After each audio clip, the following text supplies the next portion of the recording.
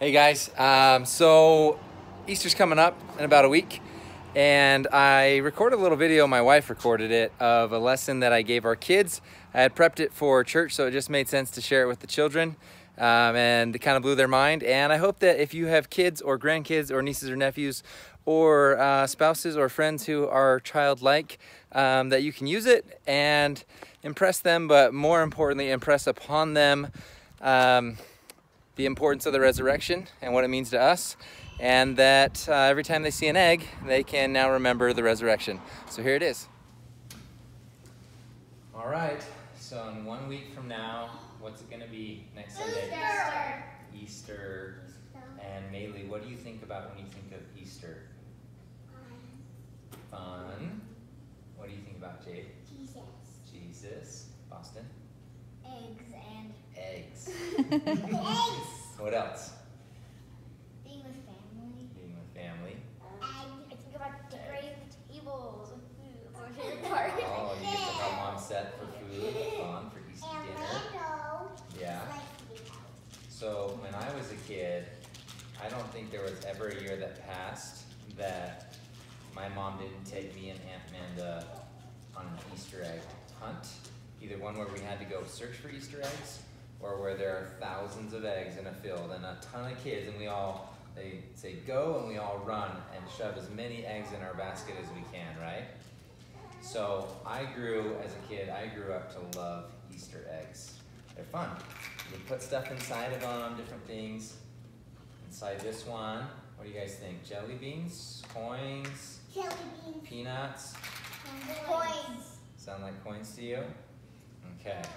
So I've got this special Easter egg here. You want to sit down, Nate, so the kids can see? I want you. You want to see? Okay, you're going to help me out, okay? All right. Okay, all right, you stand right here by me. There we go. So we got this Easter egg. We've got it full of some stuff. Now, one thing that I want you guys to do is let's think of the Easter egg as a tomb for what's inside. Or sometimes in the scriptures, what is another word for a tomb? It's a big, long word. It starts with an S, Ava. Sepulcher. Sepulcher. So when Jesus, after he voluntarily gave his life on the cross, right? Where did they put Jesus? Inside a tomb, right? They wrapped his body. And then, what was in front of the tomb? Was it just an open cave? Cosa também. It was a stone. Was it like a stone that was like real light and easy to move? Super heavy, right? And then after the stone, there was another layer of protection. What was after the stone? Does anyone remember? There were 2 Roman soldiers who stood guard, right? They did not want Jesus to leave or for anyone to come and take his body, right? So they were guarding it, right? No, it was the stone. So, one thing about Easter, it's like other special holidays like Christmas. Like Christmas, we think about Christmas trees and presents and Santa Claus, and sometimes we can get distracted from the actual reason why we celebrate Christmas. Why do we celebrate Christmas, Pace? I'm not sure I remember, but why do we celebrate Christmas? Yes. To celebrate the Savior's birth. To celebrate the Savior's birth and his coming to earth, right? And Boston, why do we celebrate? Boston doesn't want his M&Ms. It's the day of Jesus' birth. No, I know. No, close. It's the day of his, we're celebrating It's the day of his resurrection. That's right. So we want to remember his atonement, which is when Boston, can you please set those down? All right, we want to remember his atonement. What's the atonement, Ava? The atonement is when Jesus atoned for our sins on the cross and in the Garden of Gethsemane. Yeah. And we want to remember his resurrection. So one thing about Easter eggs, why I think they're so magical, is there's this moment of anticipation where you get to guess and you're like, what's inside? I think I know what's inside. And then you open and you find out and see if you're right. Right? That's kind of something magical. But what if inside this Easter egg, if we imagine it to be a tomb, what if something was more magical? What if there was nothing inside? Nothing at all. Because Jesus didn't stay in the tomb.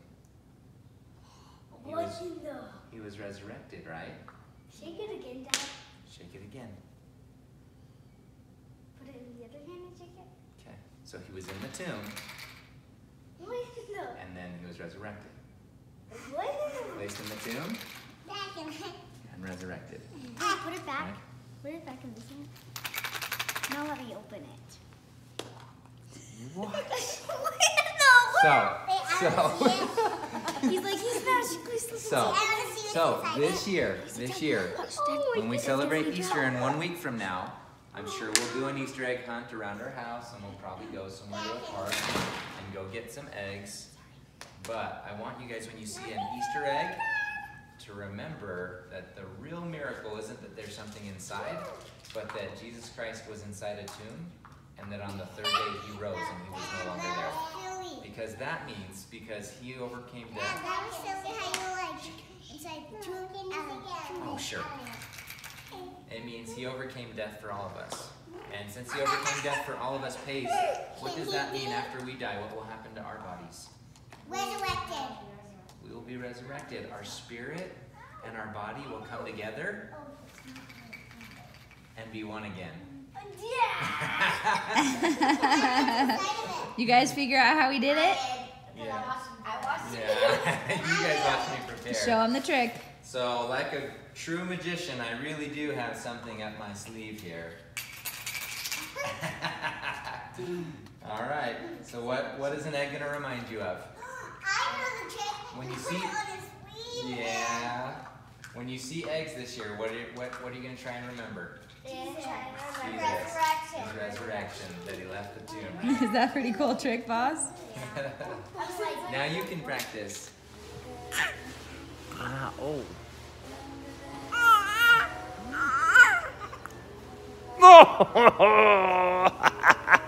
Oh gosh.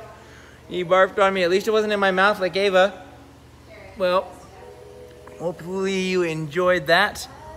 Whew. And we got lots to catch you up on. Till next time, keep dreaming.